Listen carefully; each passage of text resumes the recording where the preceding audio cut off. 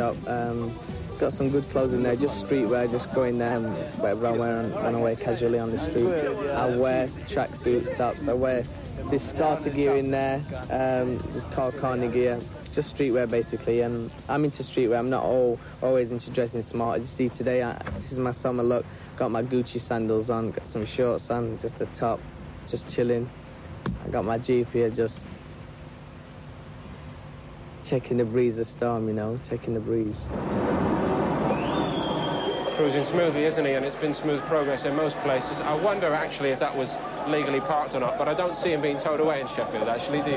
Yeah, I think he's the hometown favourite, and I'd be very unlikely to see him getting any hassle from traffic wardens. You obviously rate him, but is it fair to say there are still doubts in your mind about well, his I think we potential? we would all be doing ourselves a favour if we hold a little bit in reserve, but there's no doubt about it. He's one of the most exciting things we've ever seen, and it's easy to get carried away with it. But it'll be interesting to see how he handles a former world champion. And this guy is a bit of class, on the downward slope at 30 years old, but he's certainly a classy performer, and he could pose an interesting threat to him. Thank you, Barry. From Scotland to Somerset, Prince Naseem Hamed has been building his support, and the support is here at the Albert Hall. He's next into the ring.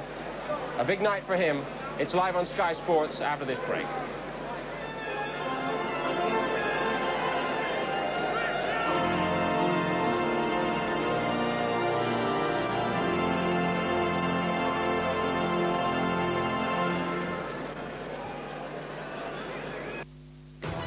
You're watching Sky Sports.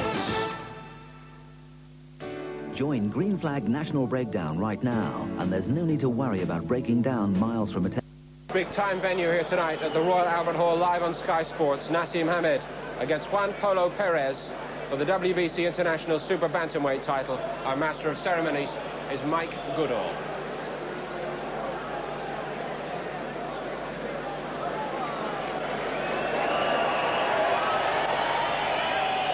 Ladies and gentlemen, would you please welcome into the arena for the main event of the evening, the challenger for the title, Juan Polo Perez.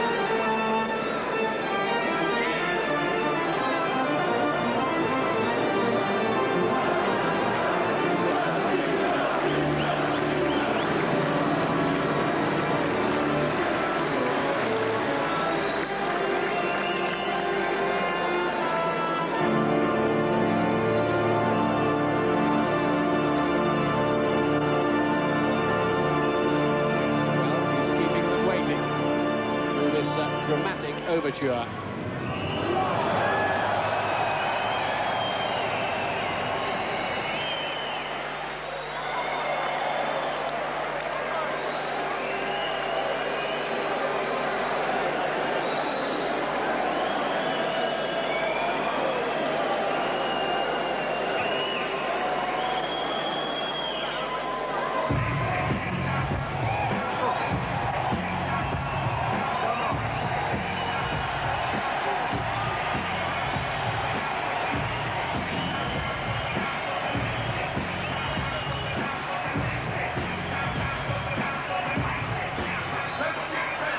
Prince topping the bill at the Royal.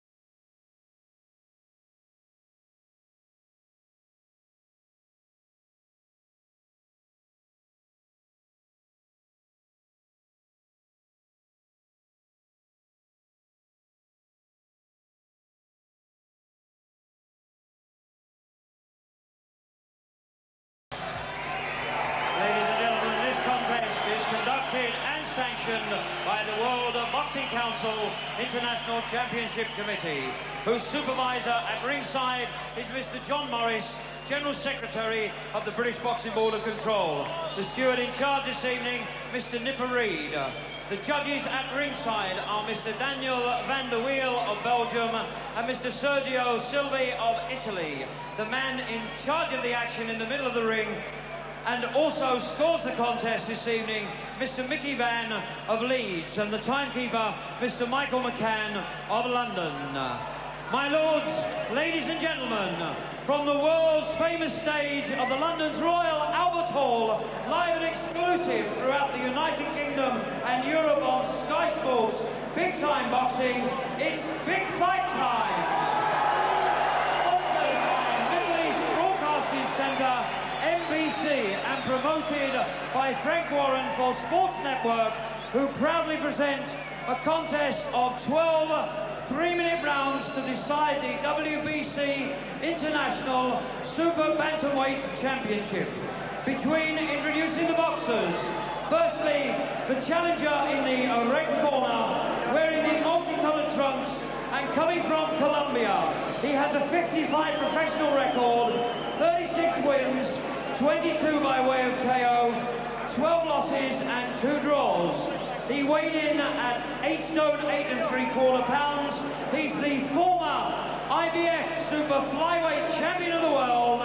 Ladies and gentlemen, will you please welcome Juan Polo Perez.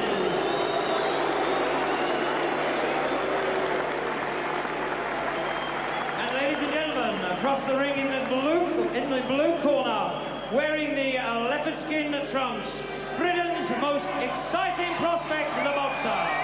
He comes from Sheffield and the Yemen.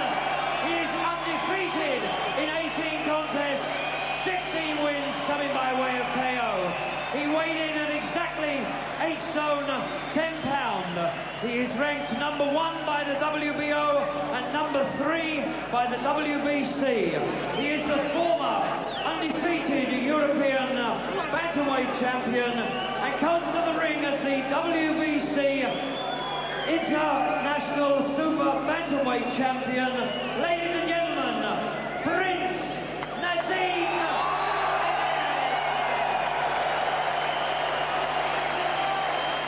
He really has caught the national imagination, this young fella. The referee, Mr. Mickey Van, will now give his instructions to the boxers. Mickey Van from Yorkshire, Leeds to be exact, will give the final instructions once Hamed condescends to go over to get them. Shake hands.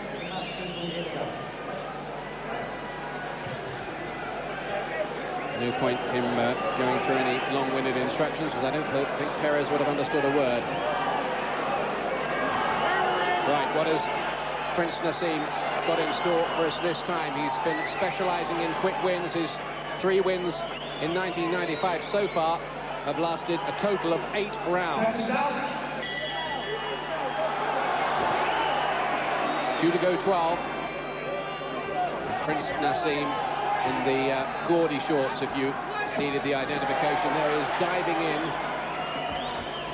Perez has seen just about everything on his travels around the world, his world championship fights. He's fought 9 world champions, but I don't suppose he's ever seen anything quite like Hamed before.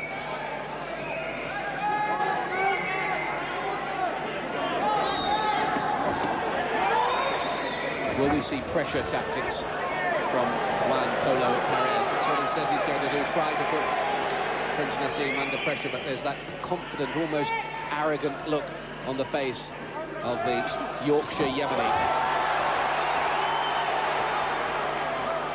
And already Hamed getting through with shots from all sorts of difficult angles.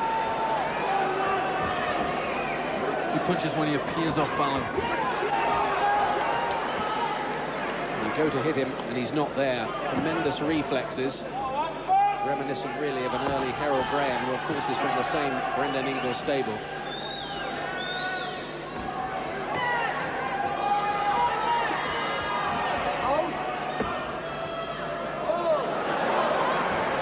Once again he's taunting his man with what almost looks like a form of limbo dancing, but then he comes in with these fast punches from crazy angles. Perez, a very, very experienced fighter.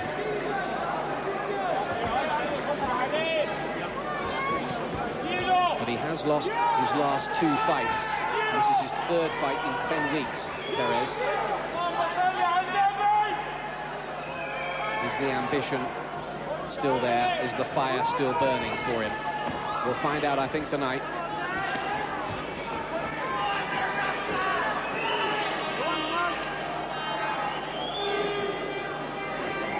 He's only had 1 first-round win, Prince Naseem. The 2nd round is his favourite for getting the job done.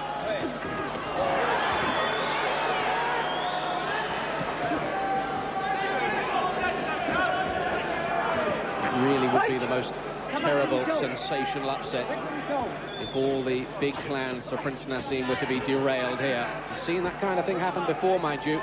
Nothing's for certain.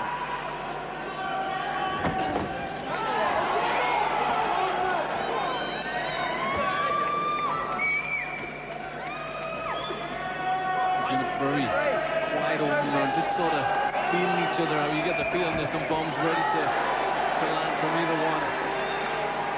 Just landed a very clever little short left hook, Naseem. Perez trying to work it all out.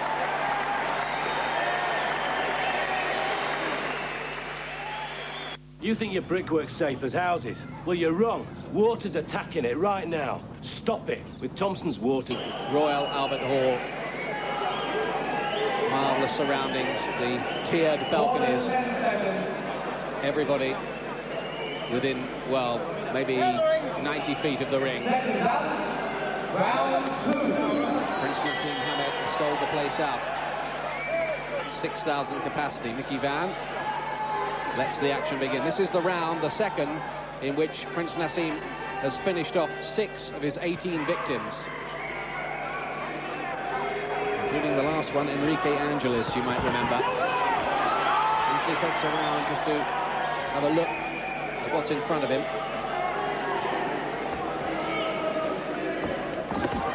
Short little right is a clever punch again from Hamed. Starting to get through. This man may take more stopping than most. He has not been stopped since September of 1992. Polo Perez. He looks lively, he keeps moving the head well, got a nice rhythm, Perez. Yes, you don't hang around that long at the top without having a few survival instincts. That's right, if you look at his face, he's very unmarked.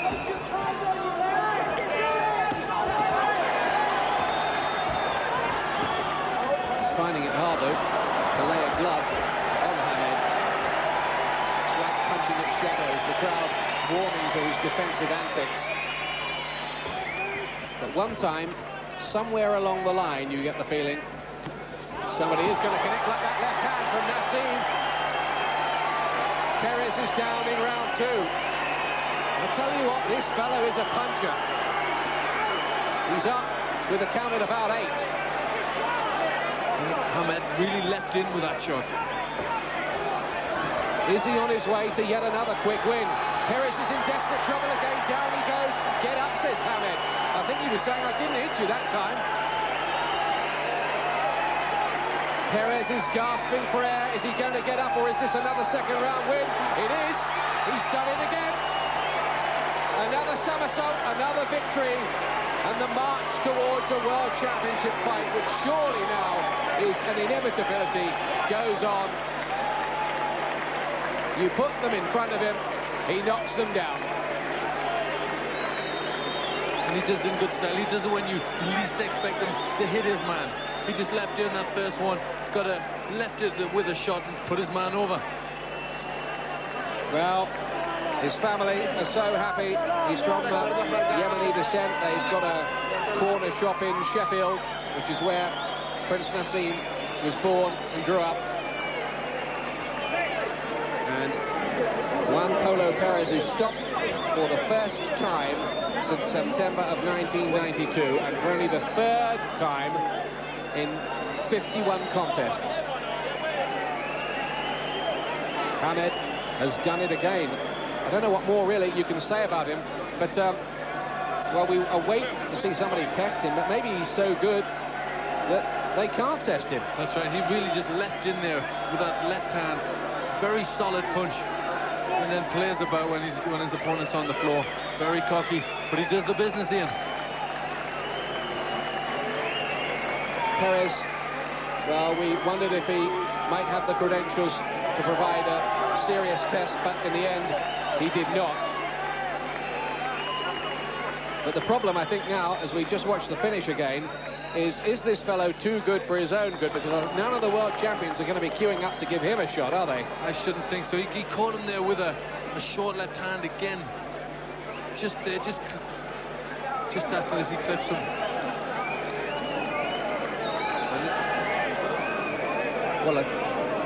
Well, I think here that Naseem was saying to him, I didn't really hit you here. Why have you gone down? That's right. Well, I thought it was the first right hand and then that little short left hand where he got, you know, his weight behind the punch. But certainly when he went down, it wasn't a punch that hit him. And he was motioning him to get up, which he didn't do. That's right. Maybe Hamed didn't think he'd hit him that hard, but he didn't get up. Well, I think you've got to say, on top of all that, that yes, he's done the job again. Yes, he's a marvellously exciting prospect. Yes, he could be a future world champion. But did it tell us anything we didn't know? The answer to that is no. And we await to see him in some kind of crisis, which he may have to go through if he fights the like of Marco Antonio Barrera out of Mexico, the WBO champion, or Hector Acero Sanchez, the WBC champion. The way he's going in, he's just blasting them all away with ease. Yeah. We thought this would be a tougher fight. We thought it would answer a few questions, and he really just toyed with them and put him away with ease. Ladies and gentlemen, after 2 minutes exactly of the second round, Juan Polo Perez has failed to beat the count. The winner by KO, Prince Naseem Hamed, and still WBC International Super Bantamweight champion. That's his 5th defence of that title, Prince Naseem, and he's now got an amazing record of having won 17 out of 19 inside the distance. And ladies and gentlemen, it's the 7th time he's won in round 2. For the challenger, Juan Polo Perez. But he seems to have everything, doesn't he? Marvellous reflexes. And I don't think that Perez landed a punch. I don't think he did. He pretty much did exactly as he wanted to do, Hamed. He just played with him and knocked him out. Certainly not a serious punch. There's his dad. He obviously carries a great deal of power. He leaps in, he seems to get his whole body behind the punch. 4 wins in a total of 10 rounds this year, Glenn. It's amazing stuff. He keeps marching on. But I still want to see him in a fight where he is caught, he has to come through a little crisis to win, and then you'd know maybe that he has everything he needs. That's right. Or am I being choosy? Well, I think everybody wants to see him with his back up against the ropes in a really tough fight, but at this moment they're putting opponents in front of him, quality opponents, and he just keeps knocking them out. Yep, he's beaten this fellow, a former world champion, Perez. He's beaten Vincenzo Belcastro, Freddie Cruz in 6 rounds, Armando Castro, very durable, 4 rounds. Enrique Angeles last time in 2, Laureano Ramirez in 3. That was a good win, because Ramirez has been back to Britain since and had a win. And Prince Naseem is endeavouring to get somewhere near our microphone. He's playing the crowd, milking the moment. He's an exuberant young man. He's a cocky young man, but he is a personality. And here he is now talking to Gary Norman. Well, Naz, as they say in the best Hollywood tradition, follow that. Well, there's no need to rave on about anything now. And, I mean, you know I'm the best, and all the viewers know I'm the best. Sky's the limit, you know. I'll be world champ soon. Watch out. That man had been stopped twice in 13 years. What have you got to say about that? You know, I've told you before, Gary, when I hit them, I'm not making a song and dance about it, but believe, they just can't take the punishment, they can't take the power. The power's extraordinary, and I'll keep saying extraordinary. I'm blessed from God, what can I say? It's a gift. I think he could have got up the second time, but I think he knew it was in for if he had got up. Do you reckon? I tried my hardest, Gary, to call him up. You saw my hand. I said, get up, you got to take some more hammer, mate. But I'm too strong, and God's on my side all the way. I'll be world champion my next fight. Do you want to have a look at the end of the fight? If you sort of have a little peek down here, just talk us through your punches. Now let me see what I'm doing here. That was a straight right, and it caught him. After that, I think it really caught him and it hurt him bad. But saying that, he could have carried on, and he meant to go down there. I don't know what happened to him. He was probably still hurt from the first one. Yeah, he was really hurt from the first one. But to tell you the truth, that went even 50% of my power there. He didn't even take a proper shot. Look, I'm calling him up here saying, get up, you got to take some more, boy. I knew after he weren't going to get up, so what the hell? There's a nice flip there. Look, just too good. What can I say? I'll be world champion in my next fight. I don't even have to explain myself anymore. People know. I ain't shouting my mouth off anymore. I'm the best, and everybody knows it. I think of your division, though, you've got some good champions to beat. Barreras, Hector Acero Sanchez. Do you fear any of them? Most definitely. I fear none of them. basically when I fight them, they're going to get beat, just like the rest, and in style. Early nights all the way. I ain't going for long 12 rounds, make it boring. People want excitement, people want to be entertained. I'm an entertainer and a banger and a champion too. I'm not bragging anything, but I'm too good. Too good is the word, and Frank, I've got to say, people watching that are going to say, well, we don't want to fight him. It's difficult for you to find a fight. It is. The problem is he's got such power. You know, I mean, I've never seen anybody punch like this. You know, he punches like a middleweight, and he's hurting these guys. That guy took a serious punch the first knockdown. I was surprised he got up from that, and obviously didn't want to know after. And that's the problem we have with the world title. But the good thing is he's ranked #1 by the WBO now, which is Barreras is the champion. And I believe after this fight he'll be ranked #1 by the WBC. So they're going to have to fight him. People in the game know Barreras is a very, very good fighter, though. So's Prince Naseem Hamed. He is, without a doubt, the best fighter in the world. No doubt about it. I'll leave the last word with you, sir. Last word with you. Last word with me, I mean, just wait till my next fight. You see a world champion, you're looking at him, Bill. You're just looking at him, boy. The Prince, Little Big King. Thanks very much. Thanks a lot. That's 4 fights so far in 1995. My mathematics are not very good, as you probably know, but I make that 10 rounds of boxing. Is it a preparation for tangling with the best men in the world? Is he already the best man in the world?